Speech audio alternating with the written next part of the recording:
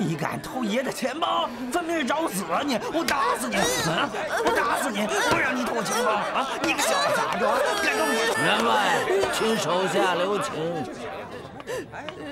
哦，算命的，这小孩偷东西。哎，我以为是谁呢？原来是神算子铁嘴仙呐！有什么见解？就是啊，老朽算了算，这孩子虽是个偷，可是将来前途无可限量，而且有拯救苍生之力呀。是吗？哎呀，好吧，我就相信你一次，饶了这个小鬼，看你能把他带成什么样。那好，那就谢谢了。来，孩子啊。谢谢员外。谢谢。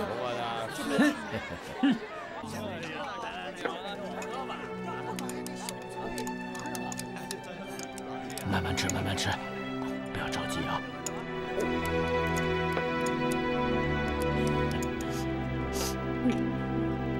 孩子，吃饱了吗？嗯。哎。嗯。哎，你有什么打算吗？什么叫打算？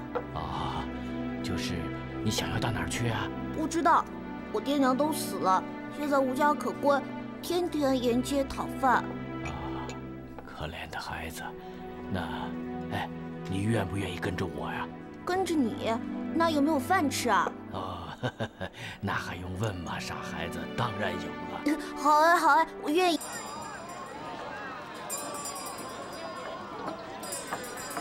去，闪开！老瞎子，你知道我是谁吗？听阁下的口吻嘛，应该是当官的。没错，就是他，把他抓起来。是。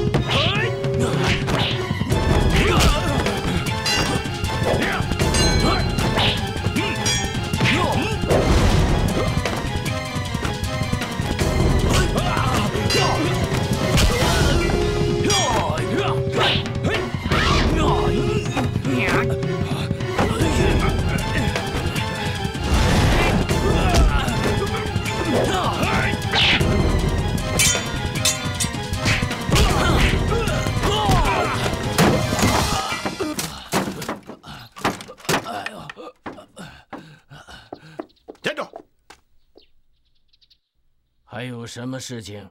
我想和你交交手。你是谁？我是谁？你不是会算吗？你爹是我那逆徒派来杀我的。为什么？那个没良心的东西，只有他才能做出这种杀世灭义的事情。那，你的这笔账就算到他的头上吧。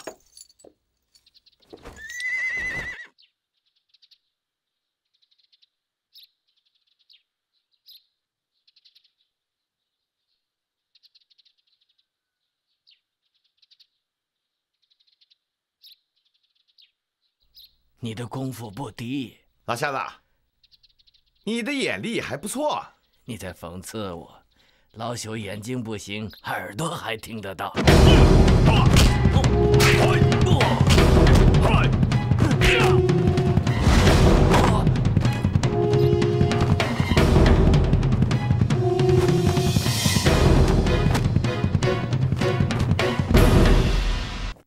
卖当的把式，也敢到大爷面前耍花招？哼！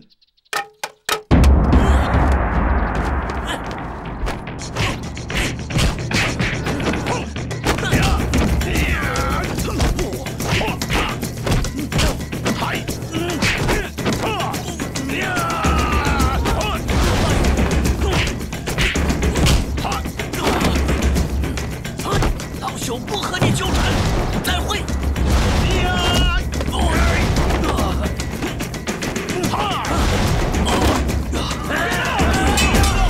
别动！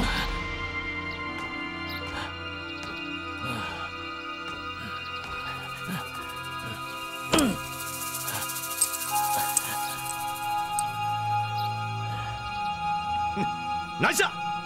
哎呀，放开老朽！放开老朽！为什么要抓我？为什么？放开我！放开我！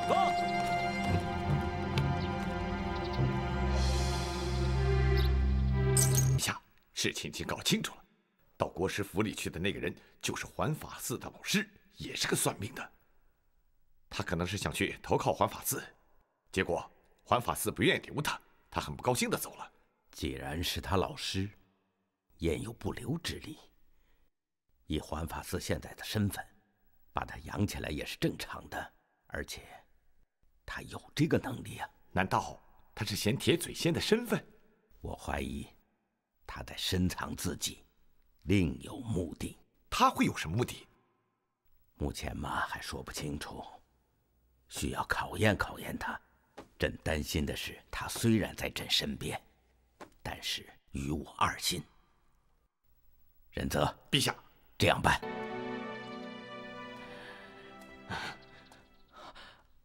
将军，让桓某单独跟师傅说两句，不知可否？可以，可以。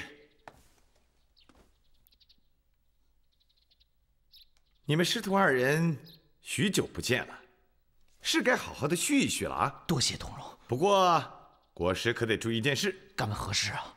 可别枉法徇私。你，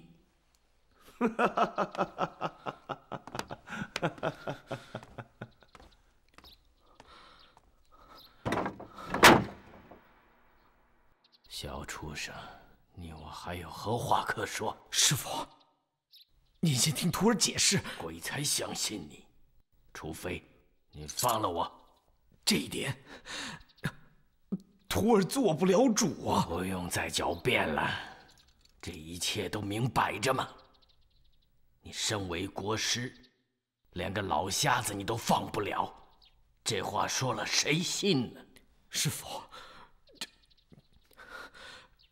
你可别告诉我，这是王世充的意思，因为他再阴险毒辣，毕竟与我无冤无仇，更不可能对付一个老瞎子。哎，要怪，只怪老朽收错了徒。俗话说得好，宁可救狗，莫要救狼啊！师傅，我人老了，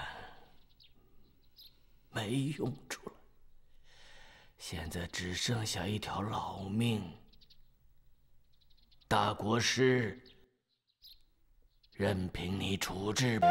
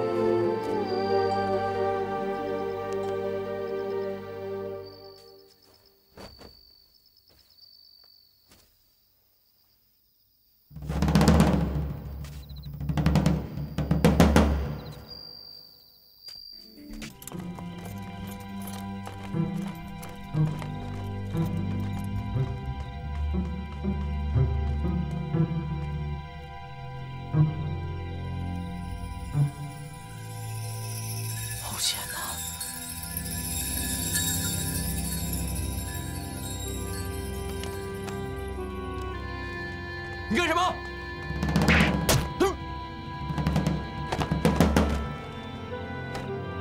哎，怎么了？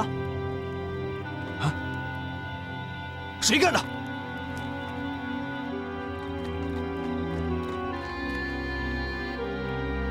不好了，有人想逃出城！再来了！兄弟们，快把他拉上来！快！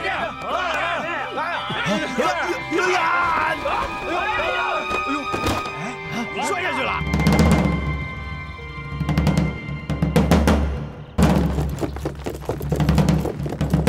大将军，那人就摔在这儿。那现在呢？当时他分明不动了，躺在这里，大家以为他死了。今天怎么不见了？哼，环法寺是何等人？你们肯定被他骗了。可是什么？他懂得你们的心理。他负了伤，恐遭追捕，他呢就干脆躺在那里装死。等你们上当以后，他就趁着黑夜逃之夭夭了。啊！环法寺摔伤了，应该逃不远。你们立即展开搜索，一定要把他给我找到。是，跟我来。这。启禀陛下，全城都搜遍了，没有找到环法寺。他已经受了伤，你还抓不到他？难道成天只知道搞女人，一点正事都办不了？陛下，并非微臣不尽力，只是暂时被他溜了。请看，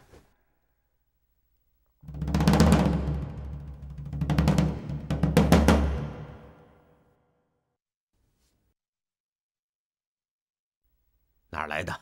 昨夜在城的东南角，有一守城士兵被杀，在咽喉中发现此物，并且有人潜逃出城。此人太可怕，务必要抓到他。当时巡城的士兵发现他慌慌张张的失手掉下城去，那也要找到尸首，挫骨扬灰，否则难消朕心头之恨。是，陛下。仁泽在。他当初利用刺客，让人在监狱里救走了谭宗。他现在会不会和谭宗有联系？陛下认为他会上少林寺？也不一定没有这种可能。如果少林寺要敢收留他，少林寺的死期就到了。我这就去少林寺。好长时间没有和少林寺打交道了。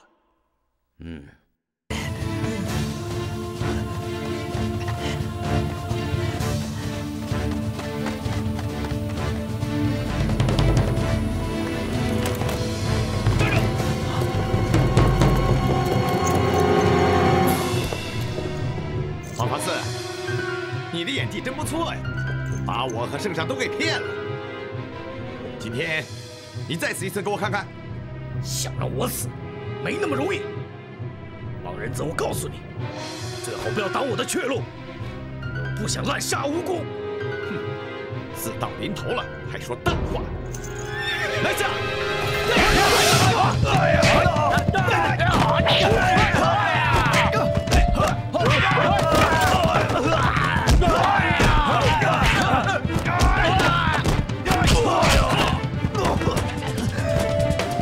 乖乖的受死吧！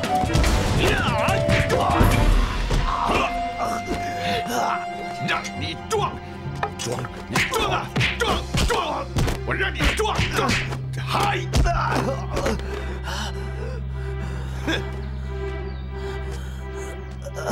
你早就该死了，啊！何必让我再费手脚？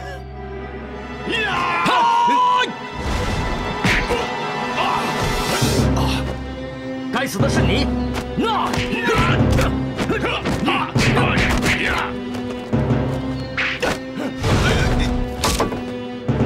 快走！追！救他的人为什么蒙面？莫非是我认识的人？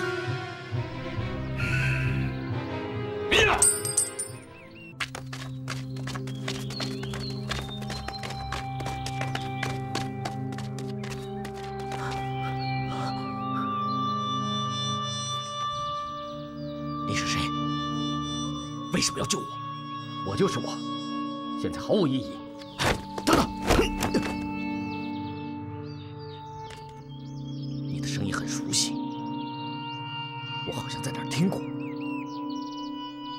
我懒得理你。哎，我明白了。张天宝，你怎么变成这样了？你没必要知道。你一定要告诉我，因为我几次都在利用你，你为什么还要救我？因为什么？因为出家人以慈悲为怀，不可杀生，否则我一定杀了你。你出家了？是啊。这次你满足了吧？你的血海深仇还未报，仇人还逍遥法外，你怎么能出家呢？这是我的事情，用不着你管。等等，我还没问完。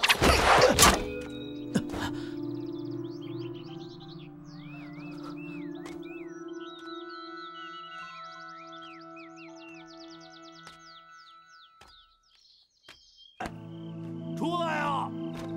你给我出来！出来！出来啊！出来啊！环法师，你给我出来！出来啊！出来！快出来！出来啊！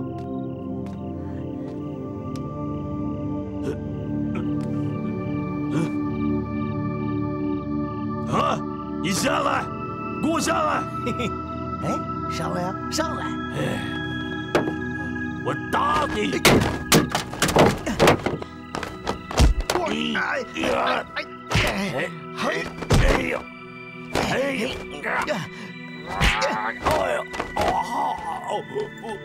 哎，你给我站住！回来！方丈，不好了，不好了！是不是官兵打来了？不是啊，那你为何这么慌张？弟子送药时，见九金和环法寺打起来了。啊！别跑！站住！呀！哎呀！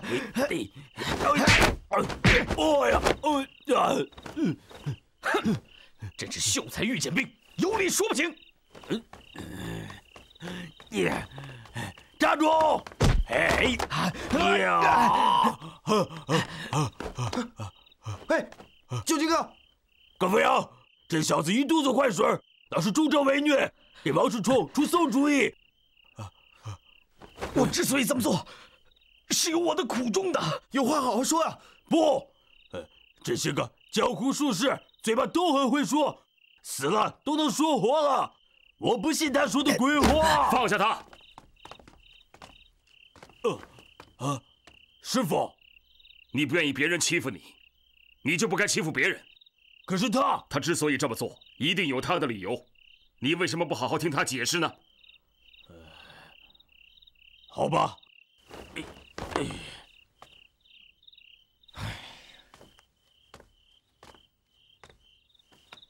多谢师父解围。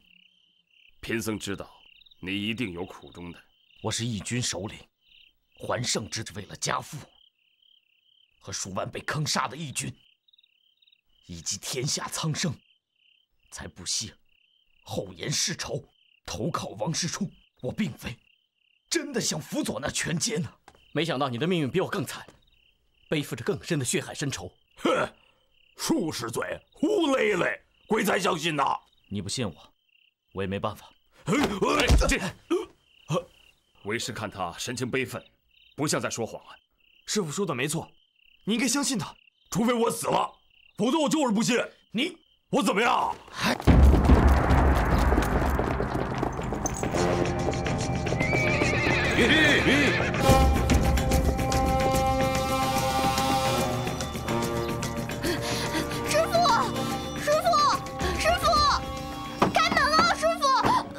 僧满，什么事这么急啊？外面有好多官兵，把少林寺都围起来了。跟我来。僧满，你去通知张天宝、环法寺、僧阳他们暂且待在寺里，没有为师的命令，千万不要露面。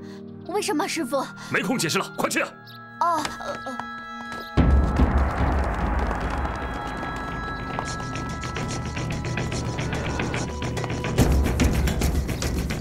两位师兄，出什么事了？出什么事了？不知道啊，出什么事了？应该是官兵。你们怎么还在这儿？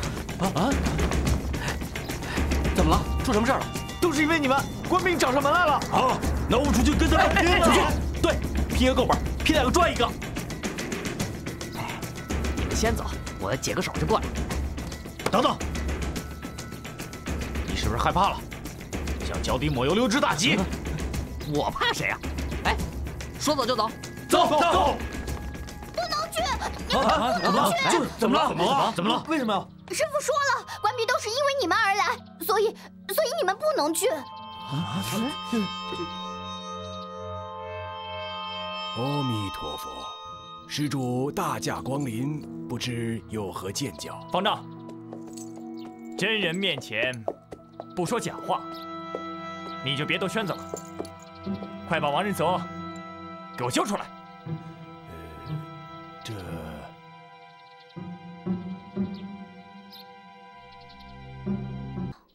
施主，贫僧留下王施主，想恳请一件事。什么事啊？听说那李世民落在你们的手中，贫僧想用他来交换。你绑架朝廷命官，不知悔改，还妄想跟我谈条件。贫僧情非得已，是受黎民所托。你越说越胆大了，希望施主玉成。我可提醒你，这次我是有备而来，你最好立刻放人，要不然我踏平你少林寺。施主若贸然行事，就不怕玉石俱焚？你是在威胁我？请施主三思。好，你等着。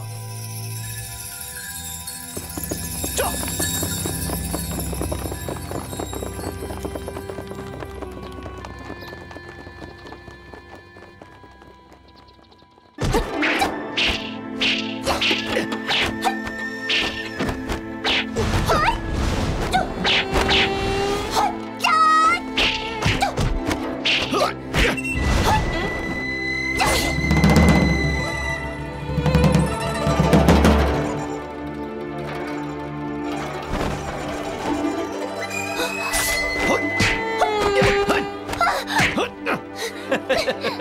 你笑什么？我笑王仁泽虽然侥幸逃脱，你却自己送上门。你放手！放手！恐怕要委屈公主留下。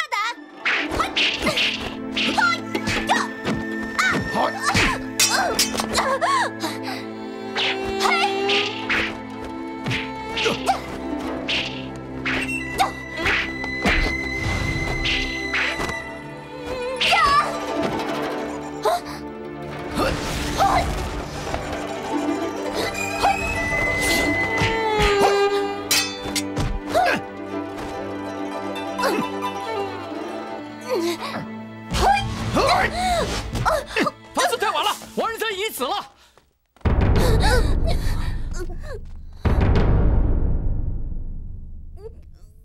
张天宝，玉凤，不要叫我的名字，我不认。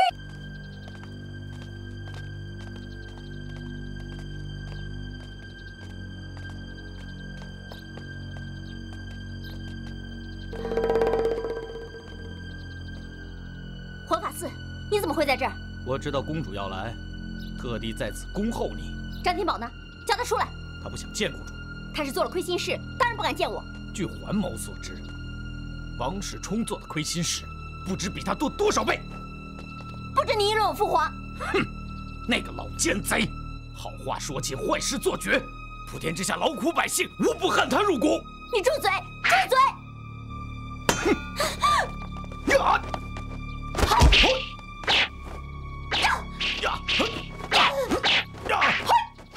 我告诉你，桓法师，你马上放他走！办不到！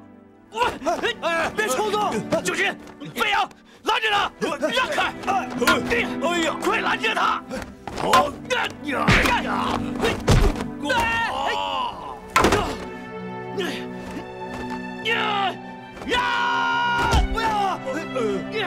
不要啊！放开他！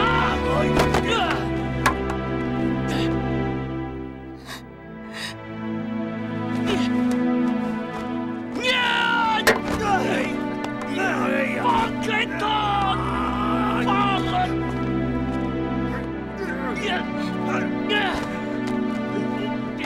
你放开我！公主，你们轻举妄动，我不会伤害你的。只要能除掉你父亲这猜忌多疑、残暴不仁的昏君，为天下百姓除害，那我死了又有何妨？还法师，道果师兄，把他们押到柴房关起来。法师，这样好吗？现在若不扣押公主，王仁泽死了，势必会领兵铲平少林寺。所以不是我们非要抓他，而是现在的公主是我们大家的护身符。快呀，押到柴房去！好吧，走吧，公主。还法师，天宝，冷静下，你放开他！还法师说的没错，对我师兄这种人，你不能存妇人之仁啊！你们两个帮着还法师对付一个女人，这算什么男子汉呢？我觉得现在是不是男子汉不重要，重要的是我们要活着。是啊，要铲除王世充啊！你放开我！天宝啊，我也听过一句话，哎，对敌人太仁慈了，你将来会后悔的。公主殿下，委屈你了。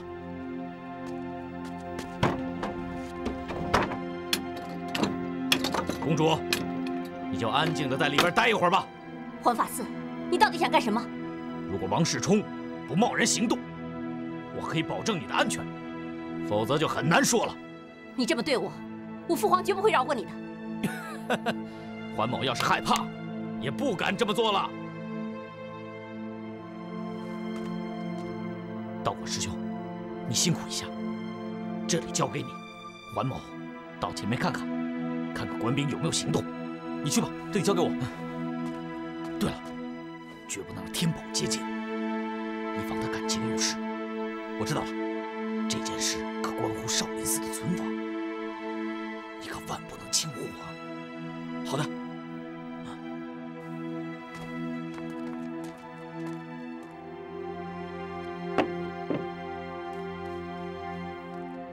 公主，怎么办呀？他们会不会把我们杀了呀？他们敢，简直无法无天了，真是太可怕了！等着，不要答应他们。张天宝，你还没死啊？王仁泽，你都没死，我怎么能死呢？还有我的大阴虫呀！哈哈，不知死活的东西，原来都藏在这儿，把他们一并除掉！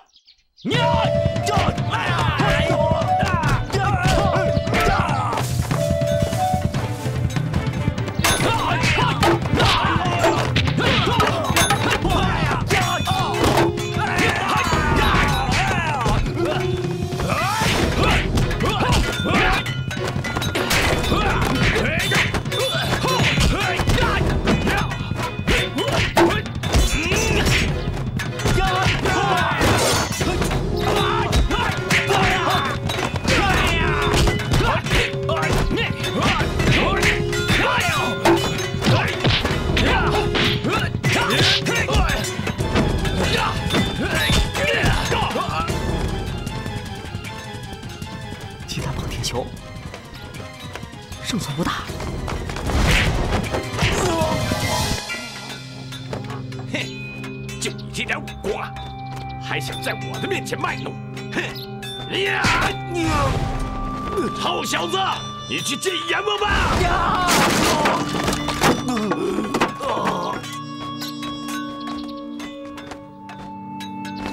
张天宝！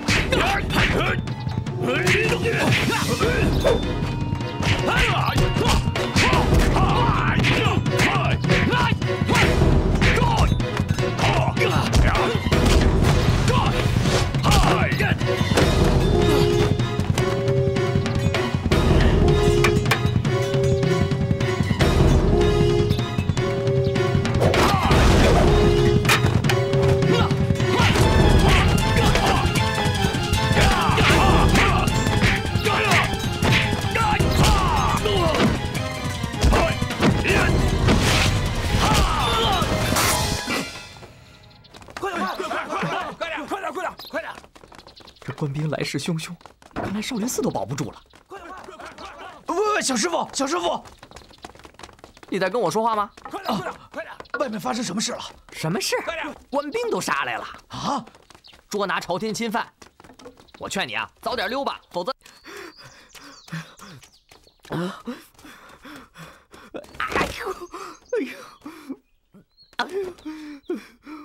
我不能死，我不能死！我妹妹大手为宝，我要活着，我一定要活着！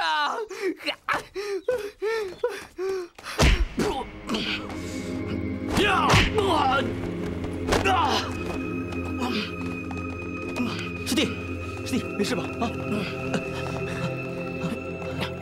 啊！你们这些叛逆，都给我听好！明年的今天就是你们的忌日。阿弥陀佛。动入雷霆，不动如山，势如烈火，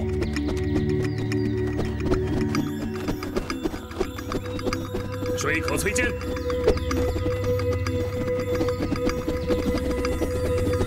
急如追风。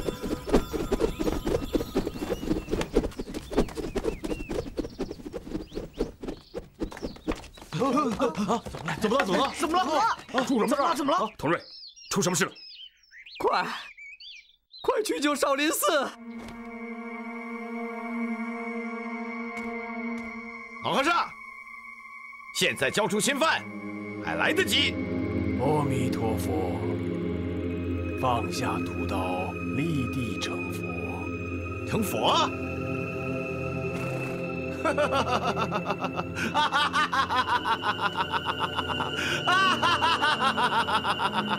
好，我成全你，给我上！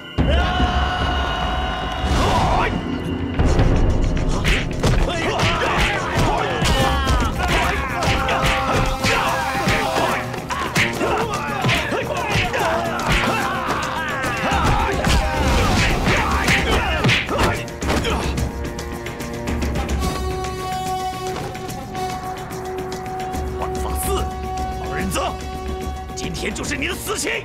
这句话该我说才是。拿命来！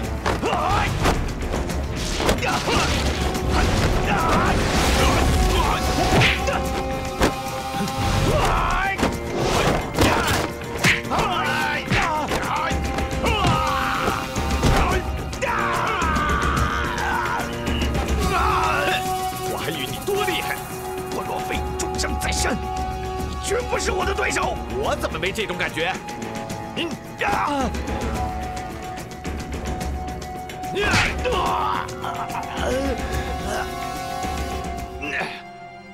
你这个贼子，还敢跟我较劲儿！谭总，你终于出现了。阿弥陀佛，施主，苦海无边，回头是岸。田虎在。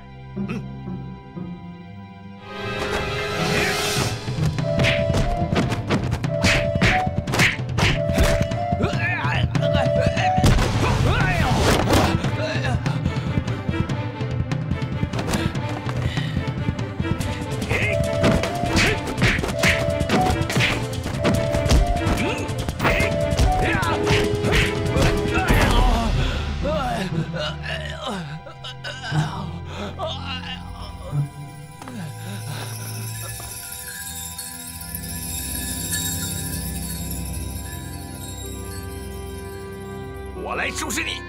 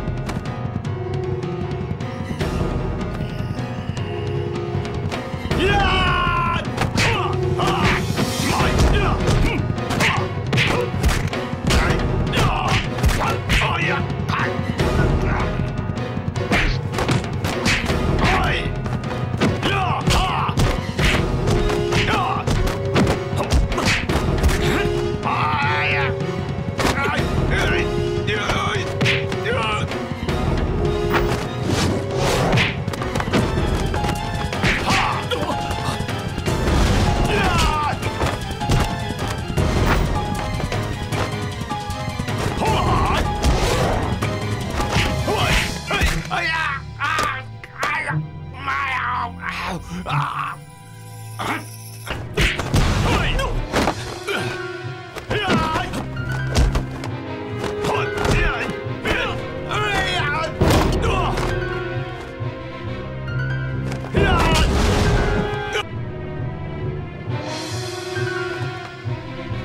弥陀佛，施主，放下屠刀吧。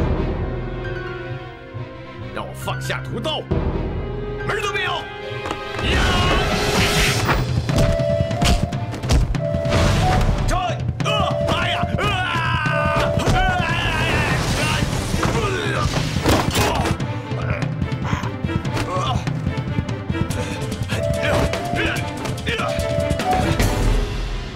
韩座，你想把我从这儿打下来，门儿都没有！来吧！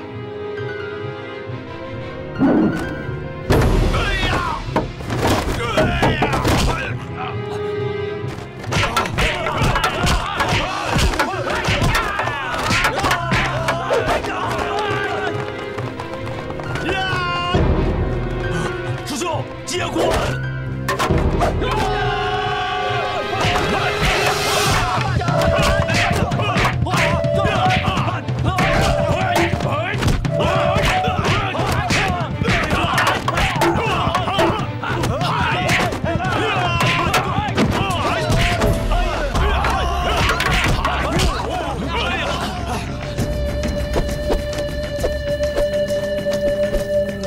将军，怎么办？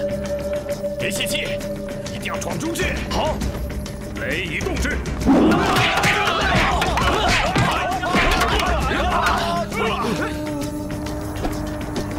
风以扰之。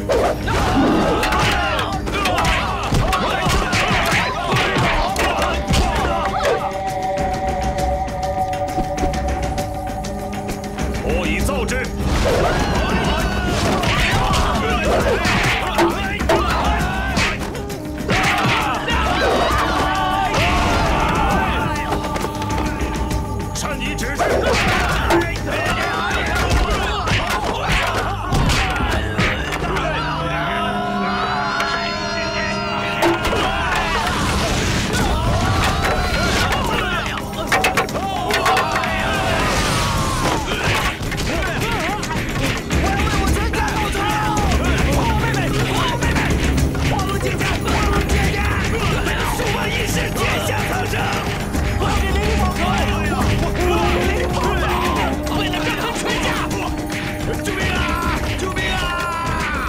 清净之地，切勿杀生。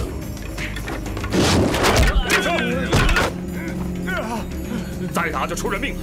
师傅，他害死玲玲，我让他偿命。僧福，杀人是犯法的。那他害死我妹妹，又怎么说？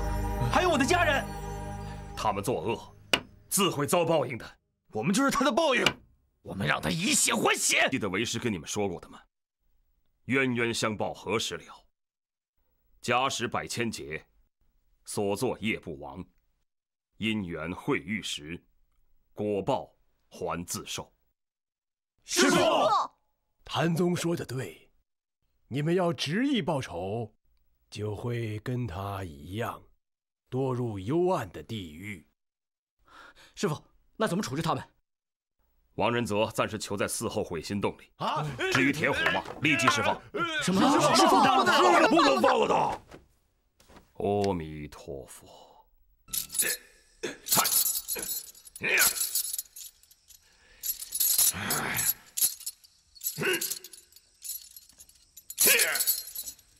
要不要我帮你啊？哼！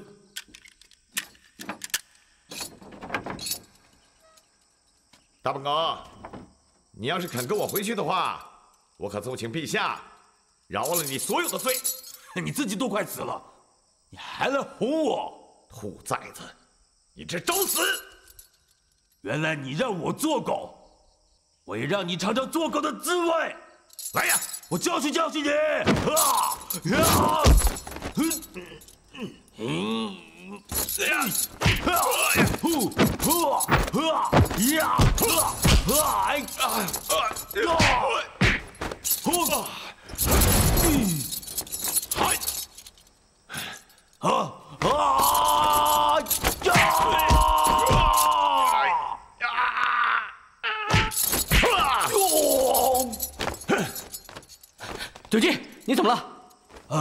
哎，天宝啊，这畜生太凶了，快把我教训教训他。可是我们答应过师傅，我们是答应过师傅不杀人的，可没有答应师傅不教训人呐，是不是？我们一起上。好，呀！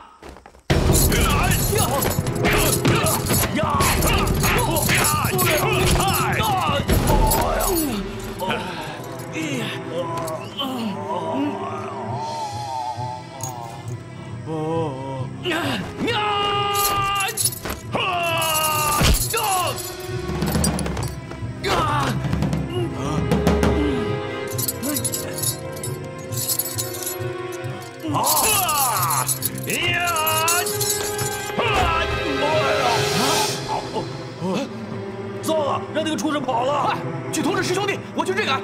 好。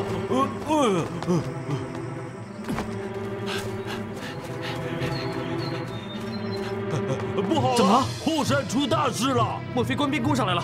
不是啊，王仁泽他跑了。什么？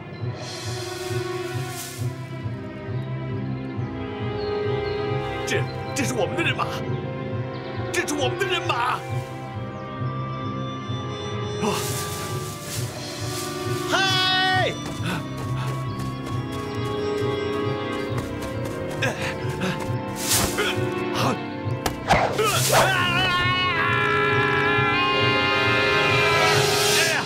谁呀？敢算我？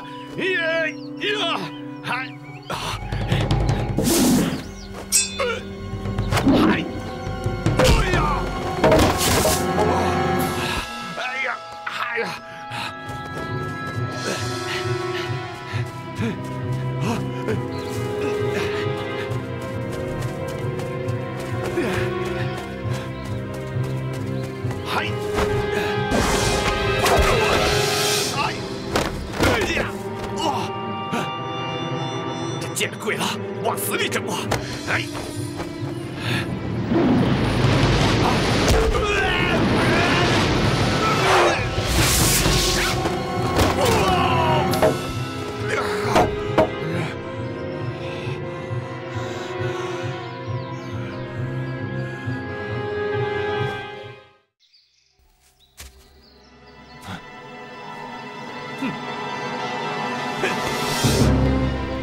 张天宝，你敢暗算老子，你找死！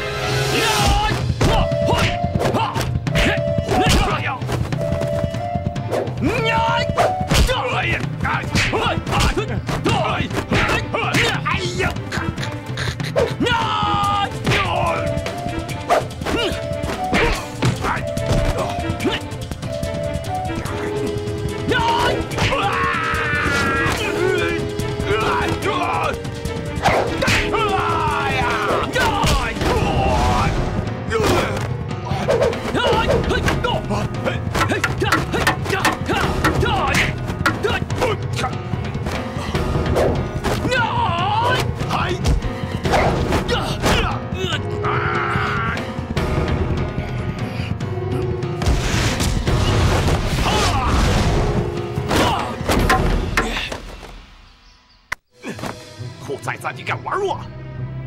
找死！来吧！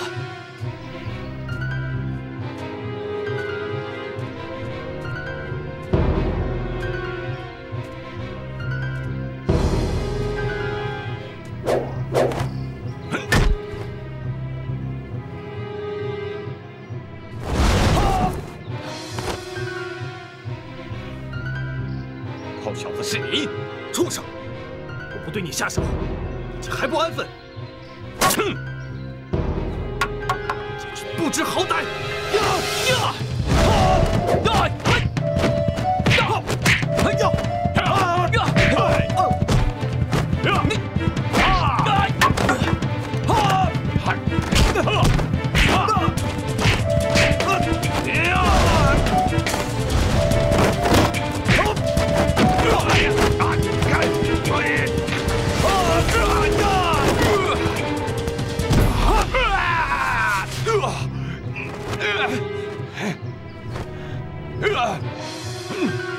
臭小子，你敢踹我的头？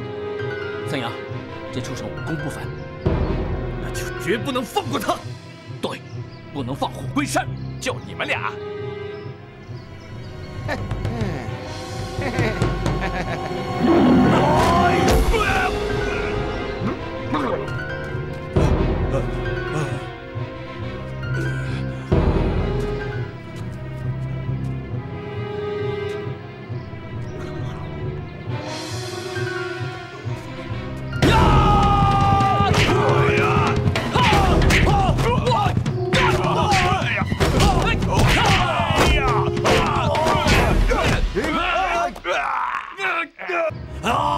你这个畜生，给我跪下！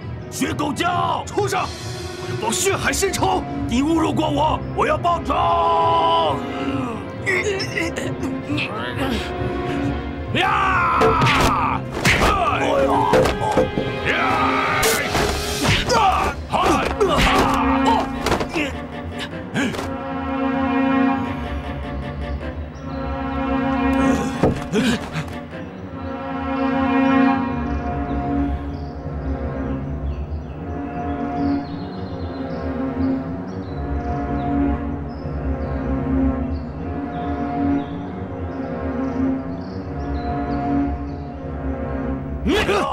来吧！哟，别让那畜生跑了，追！哎呦！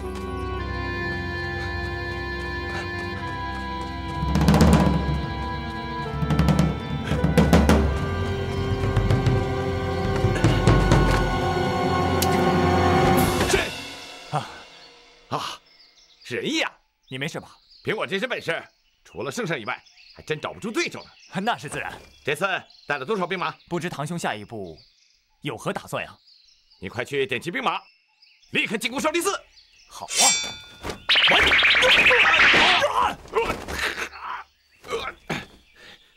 王仁义，你疯了！王仁泽，该你偿命了！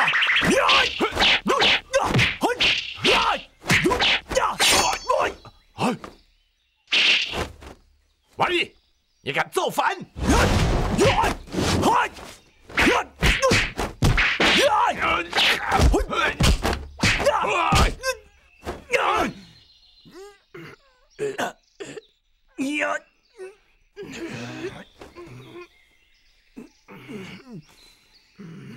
往哪儿逃？兔崽子！当年我就该一刀杀了你，就没有今天的后果了。杀我全家的凶手，果然是你叔侄，是又怎么样？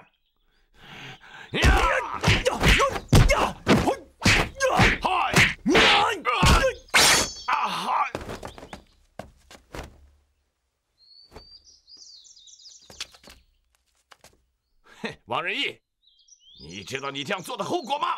哼，后果就是杀了你，为家人报仇。王仁泽，你跑不了了！仁义，快挡住他们！王仁义，你胡说！我们家的血债，你该偿还了！哎，孙杨，孙杨，飞扬，他不叫王仁义，他是我弟弟张天勇。我不管他叫王仁义还是张天勇，杀害我亲人的凶手就是他！飞扬，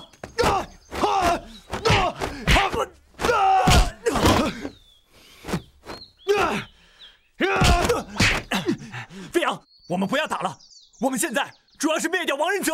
你也要灭掉王仁泽，他也是我的仇人呐！我不会舍你的的，支招吧！三阳，快住手！三阳，你要干什么呀？我要为家人报仇！你不能怪他，他是被王世充利用，是迫不得已。少废话，拿命来！三阳，冷静点，冷静点！现在重要的是消灭王仁泽。是啊，孙杨，先拿下王仁泽再说。别让王仁泽跑了！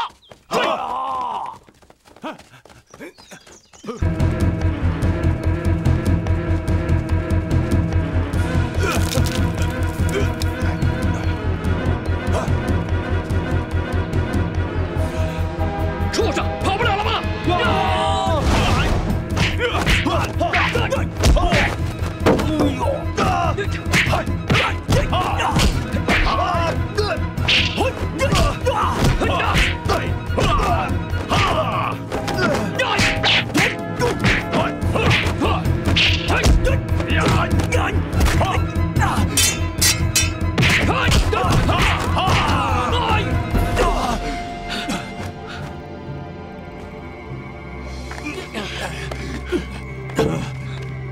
就凭你们几个想杀我，门儿都没有！将军，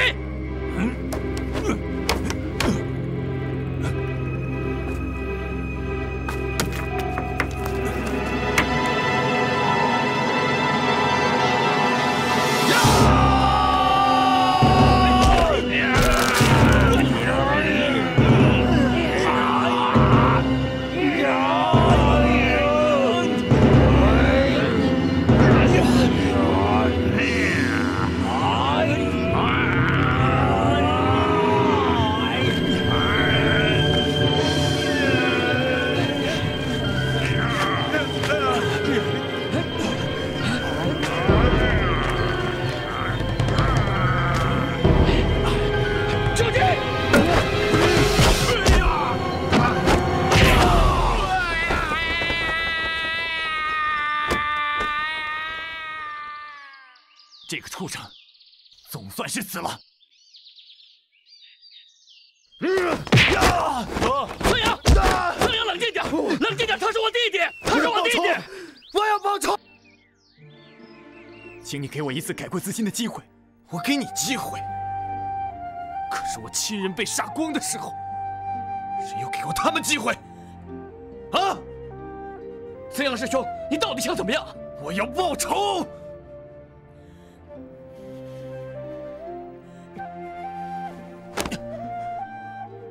我杀了你的亲人，你恨我入骨，我就是万死，也难恕其罪。你知道就好。可是我现在不能死，我和你一样，也有血海深仇未报。我们的父母和你的亲人一样，都是被王世充杀害的。王世充还害我们兄弟两个，差一点成了仇人，自相残杀。现在王仁泽死了，我们的主要敌人就是王世充。要想杀了王世充，只有我能接近他。王世充身居皇宫，武功深奥，我要回去血刃仇敌。我晓得此去凶多吉少。飞扬，如果我不幸被杀，我恳求你原谅我。要是能侥幸活下来，我愿剃度出家，日夜为你家人诵经，以赎我犯下的罪行。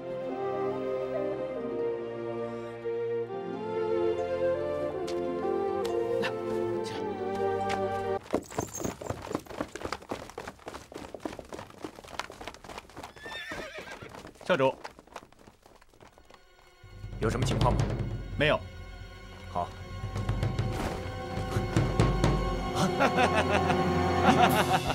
没想到吧，我还没有死，你感到很失望吧？啊！哈哈哈哈哈哈！哈哈哈哈哈！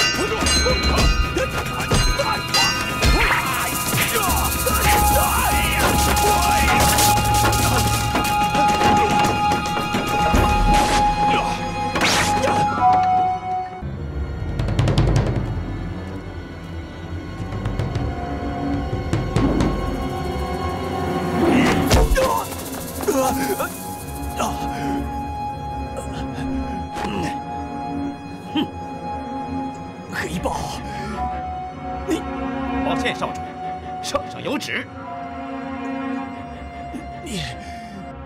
你背叛我！不是我背叛了你，是你背叛了我们，背叛了皇上。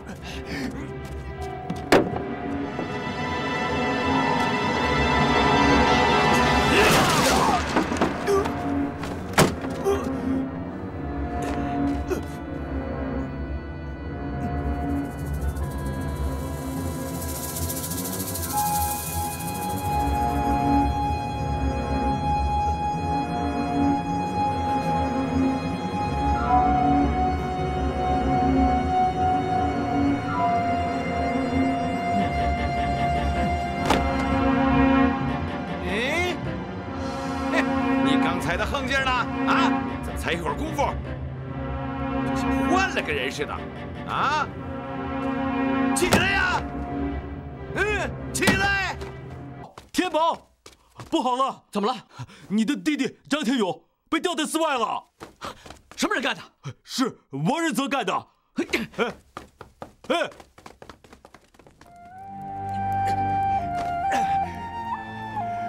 王仁泽，你出来！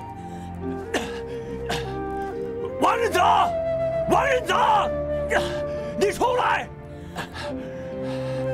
王仁泽，你杀了我！有种你就杀了我！折磨人的无错英雄好汉！英雄，王仁泽，我可不想当英雄，我只想用你来钓鱼，让你们兄弟两个同一天去做妓。你这卑鄙小人！我就是做鬼，也饶不了你！好啊，那你就得先下地狱。我没说错吧？啊！畜生，小人，你畜生，你不得好死！你会下地狱的！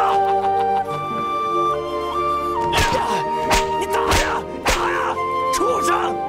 好生看守，不得有误。是。一旦有人劫囚，就砍断绳索，让他摔死。王仁泽，王仁义，啊不，我该叫你张天勇。等你哥哥张天宝来救你吧。王仁泽，你到底想怎么样？我想看看兄弟会。等你哥哥张天宝来救你吧。王仁泽，你到底想怎么样？我想看看兄弟会啊！王仁泽，你给我回来！有种就杀了我！王仁泽，王仁泽，王仁泽，你回来！天宝，天宝，你要干什么？用不着你们管。哎呀，王仁泽之所以这么做，就是要你去送死，你可不能中了他的诡计啊！不管怎么说，他是我异母同胞的兄弟。哎呀，话虽没错，但什么？换成你们能坐视不管吗？但他对你下过毒手，你难道忘了你的腿是怎么伤的？那个时候他不知道我们是兄弟。不管怎么说，今天这一切都是他自作自受，应当他自己承担。是啊，让开！天宝，天宝，天宝，天宝，天宝，对呀，拦住他！让开！天宝，哎，他真走了，怎么办？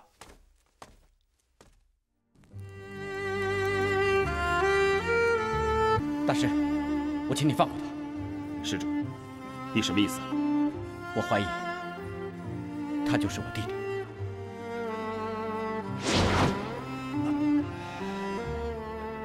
没想到我会落到如此地步。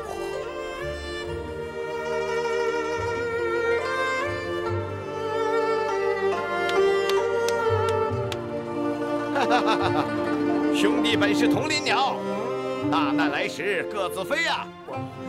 王仁泽，就算我不幸死了，我大哥也会找你报仇的。哼，放屁！他连逃都来不及，哪还有那个主啊？我们张家的人不会就此罢休的。吹大牛！君子报仇，10年不晚。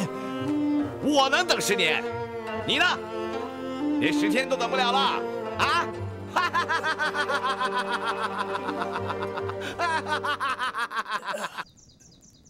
水，给我口水喝。水。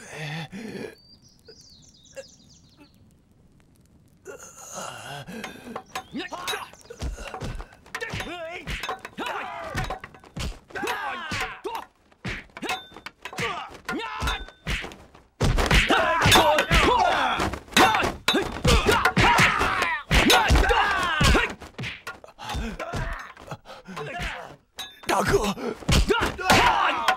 大哥，天勇，别害怕，哥救你来了。大哥，快走，他们有埋伏。不行，哥要带你走。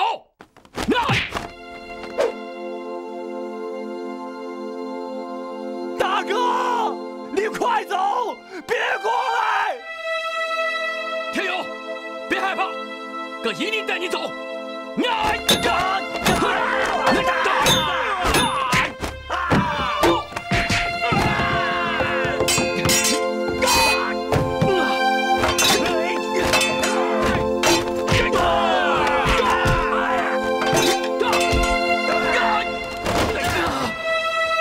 大哥，你不要管我，你快走啊！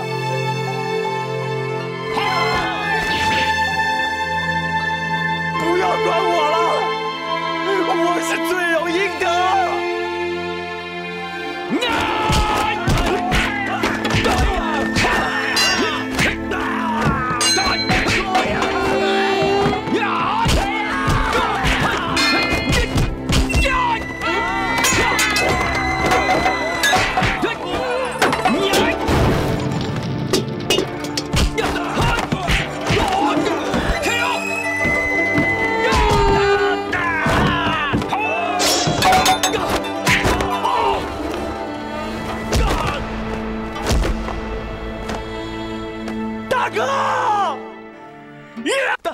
大事不好了！出什么事了？张地宝攻破我们道阵了！饭桶！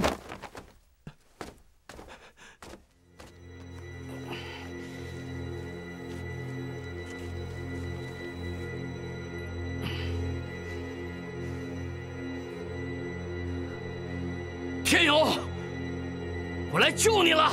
大哥，别过来，快走！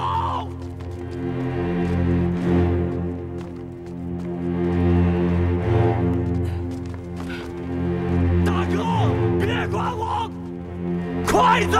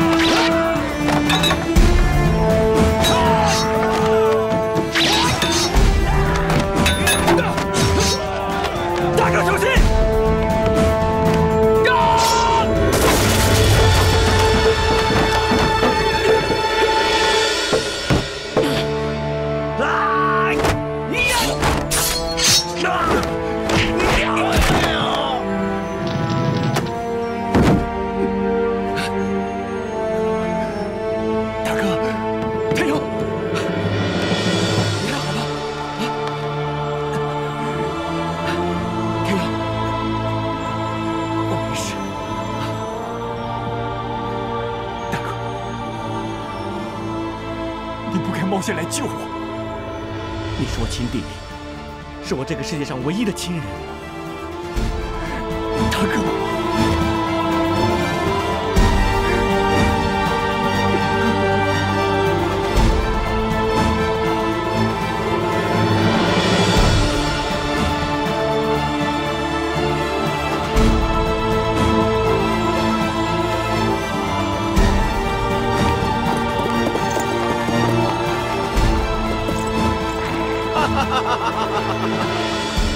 心胸热地，这一场兄弟会表演的不错啊！大哥，别管我，快走！不行，要走一起走。你们2个朝廷钦犯，就别退让了。这儿就是你们的葬身之地。放你的狗屁！该死的人是你！给我上！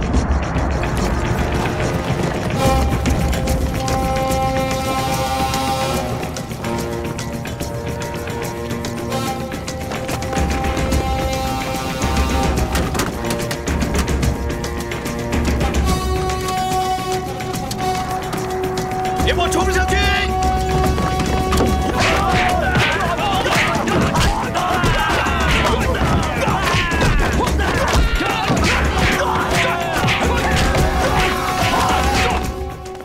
九金，情况怎么样了？不太妙，高飞扬也跟着去了。那边那么多官兵，凶多吉少啊！哎呀，你说曾阳怎么就不能忍呢？嘿，你说什么？你怎么一点人情味都没有啊？胡说什么呀？哎，你说的容易啊，可是当你面对杀害你全家的凶手的时候，你能忍得了吗？我要是不能忍，能在王世充身边那么长时间吗？你小不忍则乱大谋。哎，行了，别再拽文了，他们情况危急，我们现在该怎么办啊？别急，让我想想。啊，还要想想？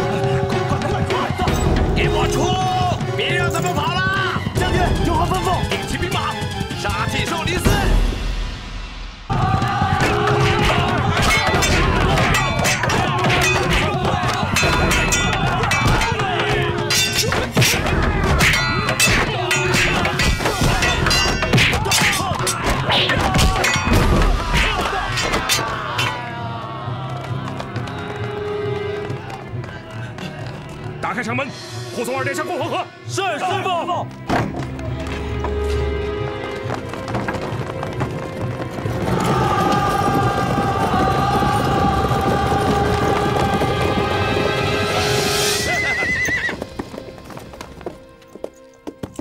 叛逆，真是冤家路窄！哈哈哈哈哈哈！往人走，给我围起来！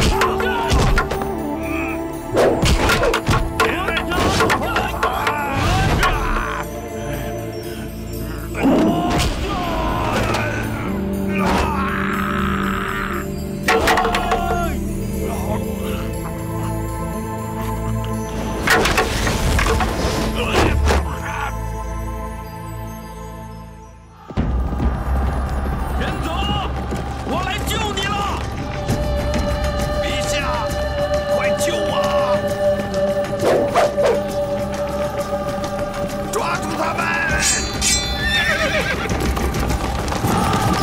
把和尚围起来，别让他们跑了！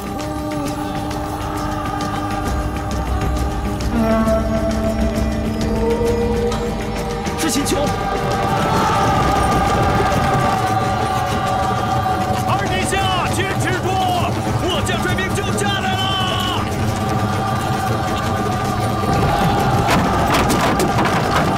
停下！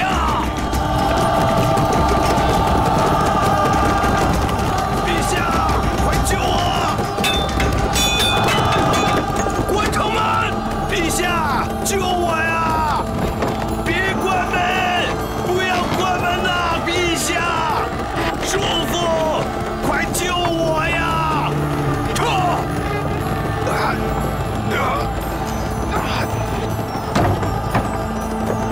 韩老臣救下来了！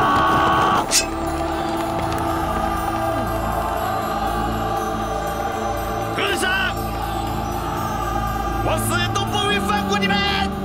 施主，放下屠刀，立地成佛。程将军！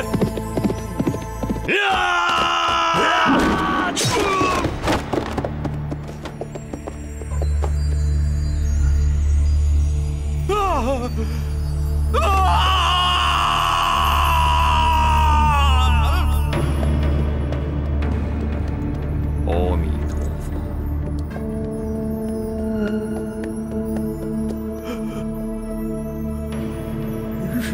陀佛。看起来，达摩师祖和师父让少林弟子习武练功，确实有先见之明。不知道这些江湖人士有多么高超的功夫。但是要是在少林寺，恐怕就不会这么容易得手了。生于乱世，就是当个僧人也难以清静。亏他们想得出来，在僧人里面找什么重要人物，说不定哪一天就要到道观里去找武林霸主。哎，睡吧，明天好赶路啊。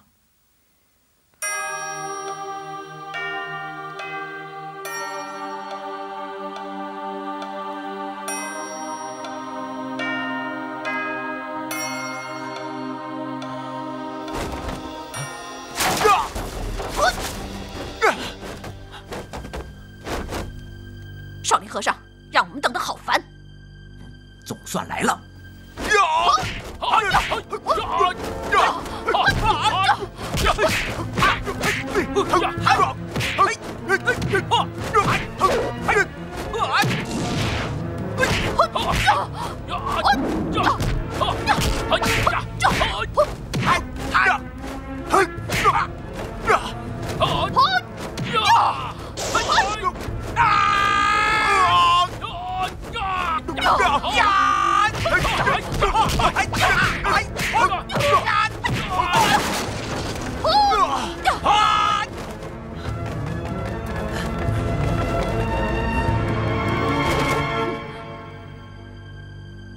好身手，不愧是少林寺的和尚。老仙儿，看来这口饭没他们说的那么好吃。说的是，小胡儿，好东西总是不容易得到。我苦苦追寻你这么多年，得到了什么？得到的是一颗流泪的心。少废话，都什么时候了，还婆婆妈妈儿女情长的，灭了他们！你们到底什么人？为何对僧人下如此毒手？还不动手！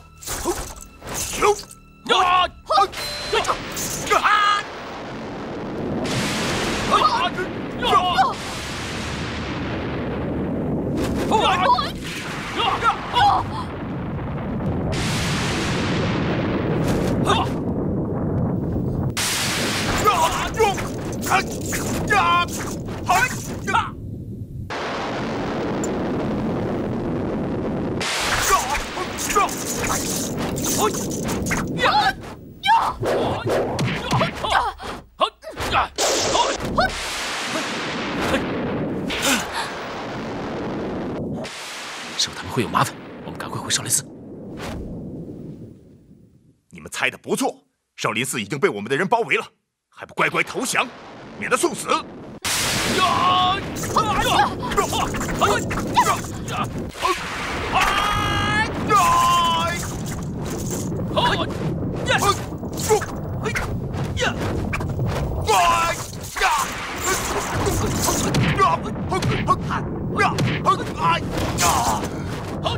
老仙儿，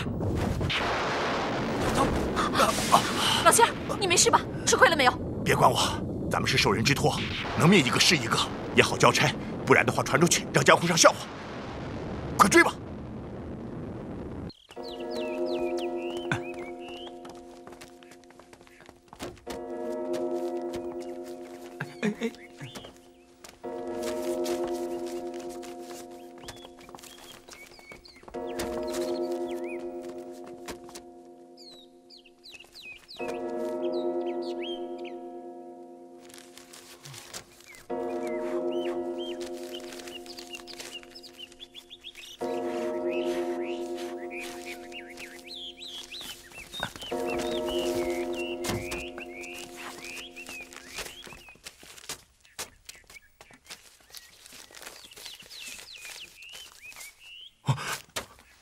阿弥陀佛，阿弥陀佛，阿弥陀佛，阿弥陀佛，阿弥陀佛，阿弥陀佛，阿弥陀佛，阿弥陀佛。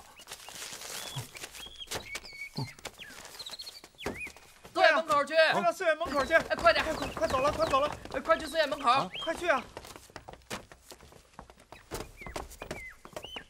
快点，快到寺院门口去！哎，快走啊，快走啊！亏空啊，出什么事了？我也不知道什么事儿，只听说一群江湖人士不知为何到了寺院门口要见师傅。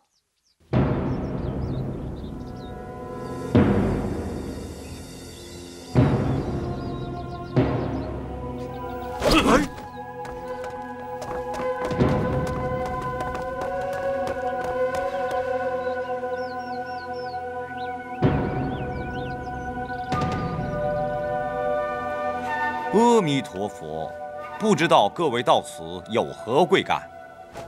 你是谁？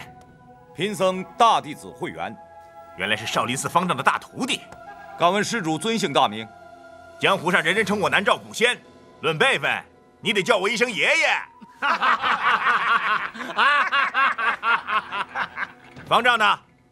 施主找我师父什么事情？你还不够格，你叫他出来。你，哦，阿弥陀佛。不知有贵客远道而来，老衲有失远迎。你又是谁？大胆，竟敢对我师父如此无礼！你就是方丈啊，不过如此。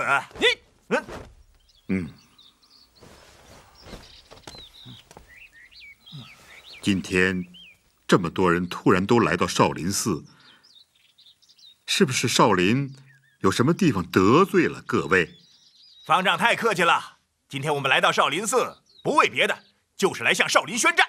宣战？此话怎讲？江湖上说少林功夫甲天下，但是我们不信。在这里的每一个人，个个都是英雄好汉，个个都想向少林挑战。此次挑战是1对1的单打独斗，3天之内，若是我们赢了，少林就得交出一个人。交出一个人？没错。交出谁呀？等你们输了再告诉你们。江湖人才辈出，老衲不敢说天下无出少林其右。我想各位不必如此执着，还是请回吧。哼，你是怕输吗？少林从不过问江湖之事，也请各位江湖之人不要打扰少林的清静。慧远，关闭山门。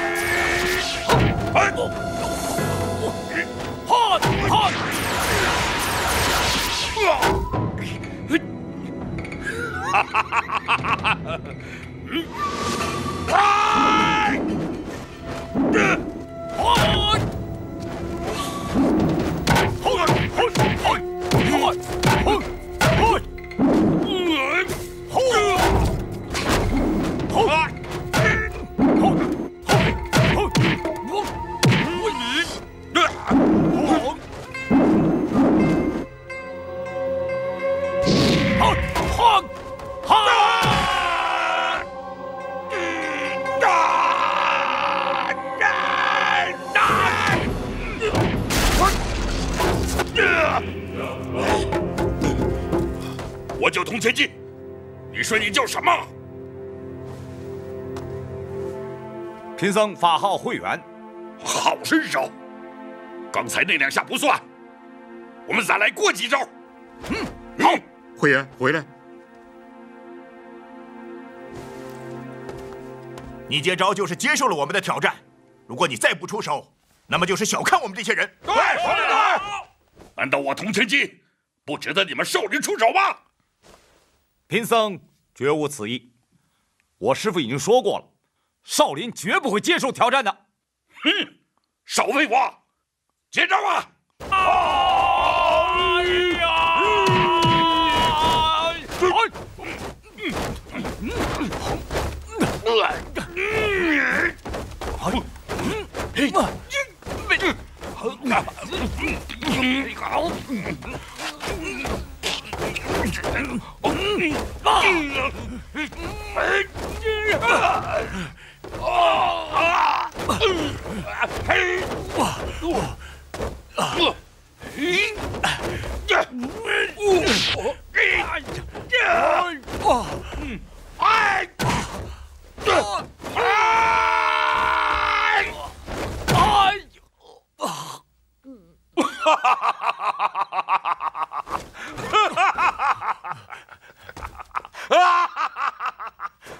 师傅，原来这就是达摩传下来的少林功夫。我看不过如此。别人说达摩祖师的功夫高强，我看大概也是这样窝囊，打不赢就跑。大胆狂徒，敢在佛门面前放肆，污蔑我达摩祖师！看招！少林金钟罩！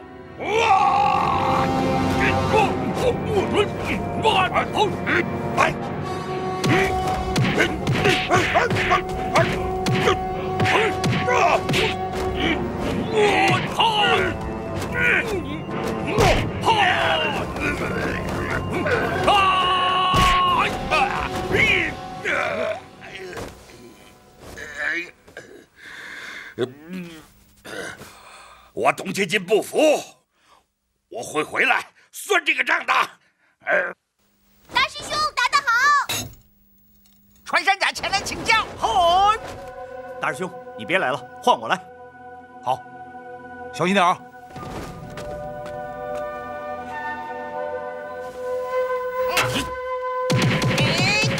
呀！哦！嘿！呀！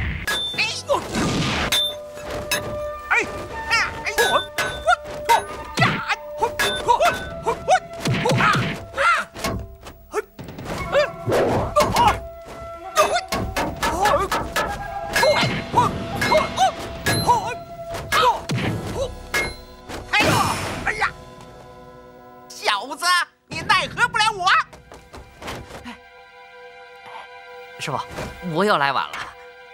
你刚才干嘛去了？我拉屎去了。一天到晚拉不完的屎。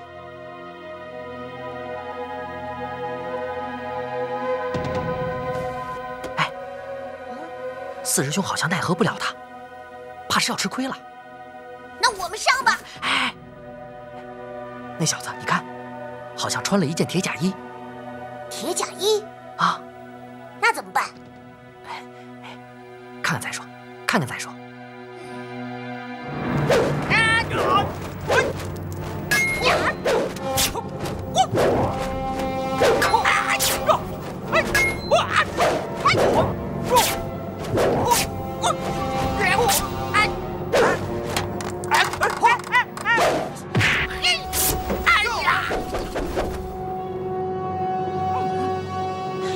四师兄打得好。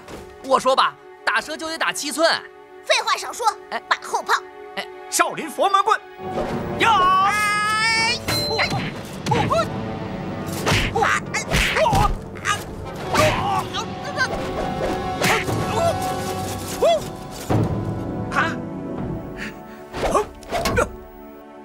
四师兄打得好，打得好！多有得罪了，气死我了！大家一起上，杀了他！不要惊慌，师傅。呀！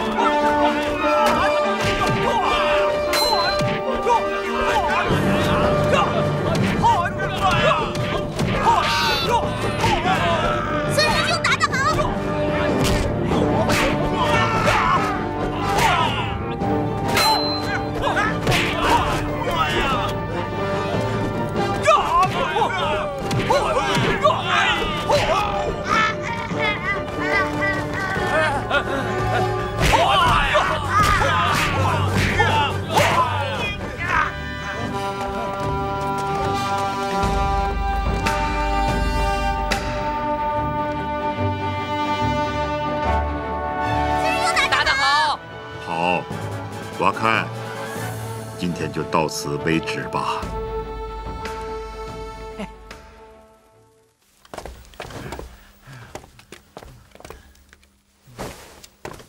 哎，走了，走了，走了。我们路途遥远，赶路消费体力，比不上你们以逸待劳，这不公平。我们明日再战。明日再战。明日再战当然可以，但是请你们说出，今天你们到少林寺所要何人？要等胜了少林之后才可说出。为何？你没必要知道那么多。弟兄们，我们走。走。二师兄，我一直想不明白，咱们少林与江湖上素无瓜葛，为什么这次……别想了，不是快到家了吗？啊，可不是嘛，总算到家了。天天在寺里不觉得，这次出去才几天，还挺想他们呢。俗家人呐，以老婆孩子为家；咱出家人呐，以寺院为家。咱们这份感情啊，红尘的俗人是体会不到的。渴死我了，到哪儿找碗水喝？哎，前面有户人家。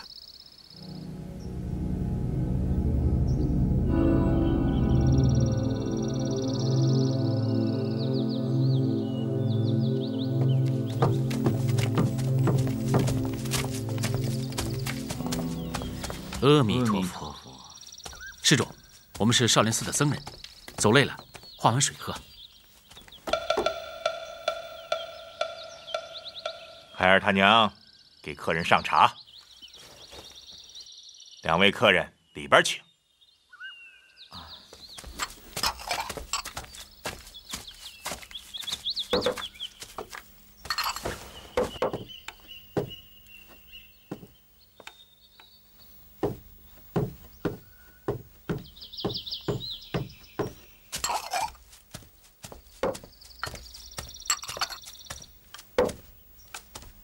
多谢施主。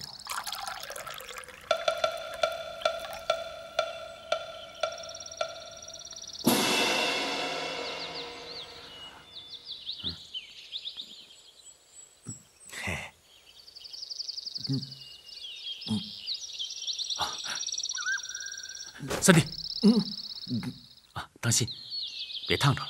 啊，不烫，喝吧。过路的人多，我专门晾的凉开水。啊，哎，三弟，三弟，哎呀，你着什么急呀？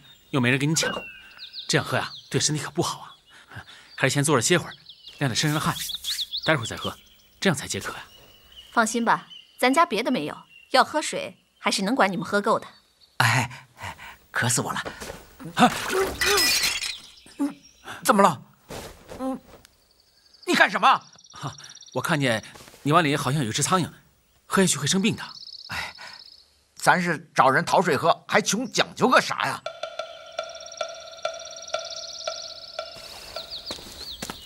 你看，多可惜呀！麻烦你再给我们盛2碗好吗？没关系，我再去添点儿，喝好了再赶路。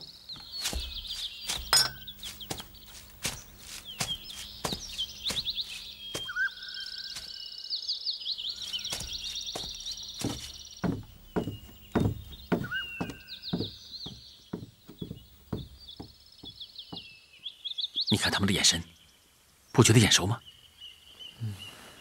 昨晚那2个男女，好像就是他们。啊？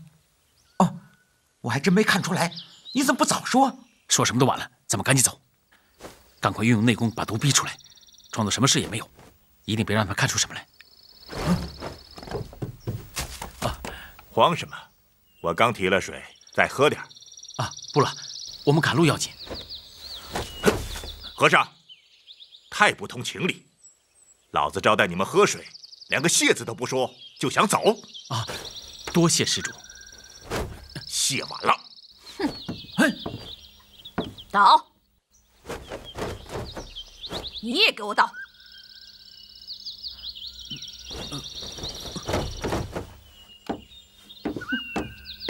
小胡儿，还是你的主意高。这一次，我们不但能讨来解药，还能得万贯赏钱，够我们半生逍遥了。老仙儿，这次是你的头功，你演得真像。像极了。瞧你说的，你是头功。我说你是头功，你就是头功。那我就头功吧。小胡儿，谢了，你也难得夸我一回。嘿，哎，嘿，嘿，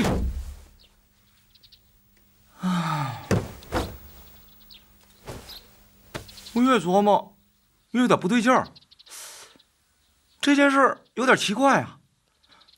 他们到咱们寺里，到底想找谁呀？看样子，他们好像很想得到这个人。也许那个人是他们的仇人。仇人？这倒也不奇怪，寺里是有几个放下屠刀皈依佛门的人。也许找的是他们。我看没那么简单。怎么不简单了？你看啊，这些人忽然间以同一个口气来少林寺要人，显然啊，是有人在背后支撑。什么人呢？是谁呢？现在还不知道。而且这些人呢，看样子互相都不认识，但都为一个目的而来，的确很奇怪。不好，怎么了？我看他们今天回去啊，很可能不是去休息，而是等待援兵。那就糟糕了。哎，我们怎么办？二师兄还有三师兄都没有回来，万一他们的援兵来了，寺里怎么抵挡？就算你们两个的武功再高，那也打不赢那么多人啊。还有我呢。那也好了，别说了。这样，只有夜探营地了。什么？夜探营地？对，只有去了解他们的目的，才能做好防范。对呀，大师兄，四师兄说的对，我们出去打探消息吧。万万不可！师傅说过，夜里不准随便走动。哎呀，你不说，我也不说，梅兄弟也不说，谁会知道啊？再说，这是为了少林寺，又不是我们贪玩。这个，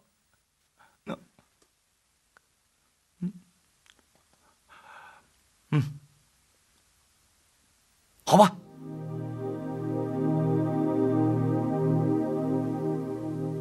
咱们这件事，千万不能让那些狗江湖知道，都是一群见利忘义的主。说的是，英雄所见略同。他们还有1个多时辰才能醒过来，你赶紧去报告。赏钱领不领没关系，先把解药要过来，省得你受苦。看着你受苦，我这心里就……既然你这么心疼我，为什么你不去？让我一个人走那么远的路，深入险境，你就放心？我是担心，如果他们2个醒过来，你对付不了。那好，我去。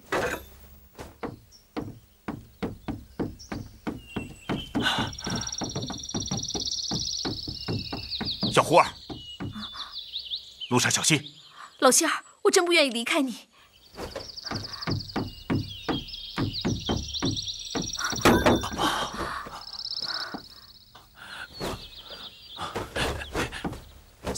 三弟，快醒醒，醒醒啊！三弟，醒醒！哎呀，三弟，快！老仙儿，我也不放心你啊。要是你有什么3长2短，叫我怎么活呀？说的什么话？我南诏古仙闯荡江湖几10年，怕过谁？还会怕2个昏死的小和尚？笑话！去吧，快去快回。